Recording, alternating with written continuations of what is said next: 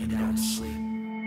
Thy Lord keeps my soul under lock and key. Afraid of what I'd become if I could face him as an equal.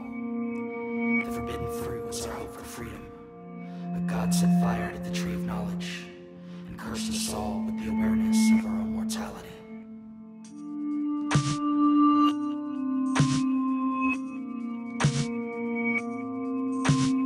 Seal my lips shut, for I fear of speaking blasphemy. My soul is tainted with purpose. The further my passion gets from me, the sooner I can let go of worldly things. The words I need to speak are choking me to death. There is no heaven for the restless, no hell for the unjust, just the non-believers. I lost all faith when the angel of death cast its shadow on my beloved. Now I fear that I am next to face the wrath of the Almighty I grew up with. Take refuge in the Lord, for alone we cannot prosper. Our Creator has shackled free will with the peril of eternal damnation. With Him we can walk on water, but if man strays from his predetermined destination, he is faced with answerless questions and nothing to fill this empty space with. There is no choice but faith. Existence is a life devoted to shackled thoughts, and no option to walk a different path than the one laid out for us. Our Savior is our captor. Our Father watches from His tower, wielding brimstone to quell the fire of curiosity that burns inside of us. The light shines brightest when a mind is kept in the dark. Questions turn to damnation in the glow of the afterlife. The Lord created everything for His purpose, even the wicked for the day that disaster lies. Night falls, and I can hear the serpent's sinister melodies calling for me, singing a song of freedom as if it's within my grasp. He speaks of wisdom long forgotten, tempting me with truths my ears weren't meant to hear, and answers to questions I was not meant to ask. I lay still in the garden, for the fear of God knows no equal. Evil lies in the unknown, and a wavering heart will find itself swallowed up in the darkness of the places we were warned not to explore on our own. 3 weeks have passed. The whispers in the night have grown louder. Persistently the serpent beckons for me, promising he holds the key to the answers I've been seeking. I can't help but listen, and as hard as I try to fight it, I find myself venturing into the shadows, intent on quelling the source of this temptation. I shout into the blackness, challenging my tormentor to show his face, when suddenly I stumble upon the serpent, coiled around a book he claims holds the answers to all things.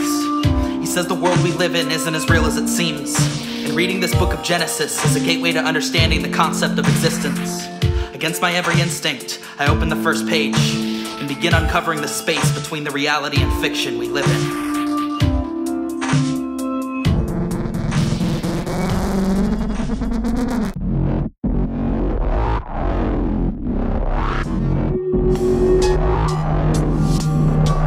In the beginning, God created the heavens and the earth. Each word He wrote down brought the world inside His mind closer to fruition. Then God birthed the idea of man. With the stroke of His pen, He breathed existence into my very being. My entire life has been spent within the confines of His story. These puppet strings called a plot have dictated the path I walk. The curtains have been drawn, and the man behind them wasn't the all-knowing phantom he seemed to be. The things I've seen are so real to me, but it sinks in that they were nothing more than scenery for the scenes I'm reading. I've broken free from the clutches of my own fate. Now that I know the secret of creation, I can cut the strings and stand on my own 2 feet. But my faith was all I've ever had to believe in. Now I realize that enlightenment is a lonely state of mind to be in.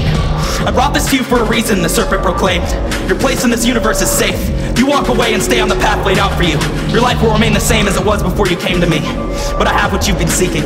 The flames that rain down from heaven couldn't erase every piece of the fruit you swore you would never eat. The book isn't the key to creation. It is merely a door the fruit from the tree of knowledge can open. There's a whole new world, a higher state of being that awaits you, hidden in the unexplored terrains of your psychosis.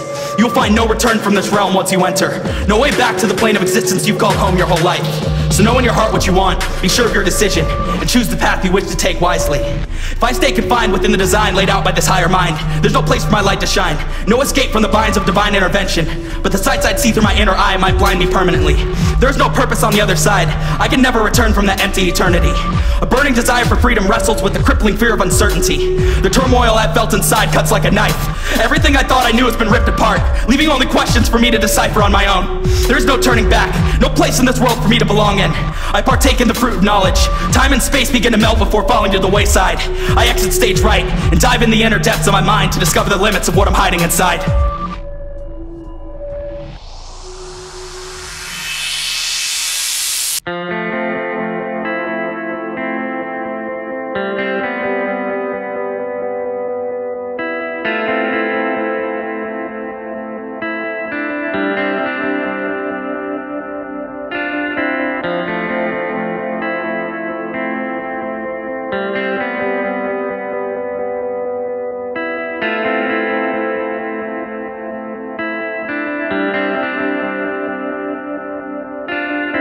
am a work of fiction turned new religion.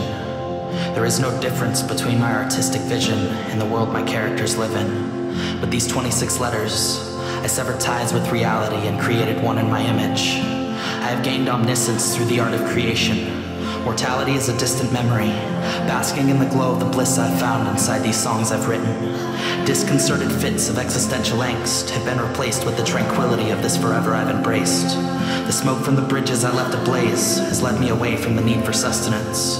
I have no desire for a place in this world, for I am the way, the truth, and the life. In the eyes of the nations I have spoken into existence.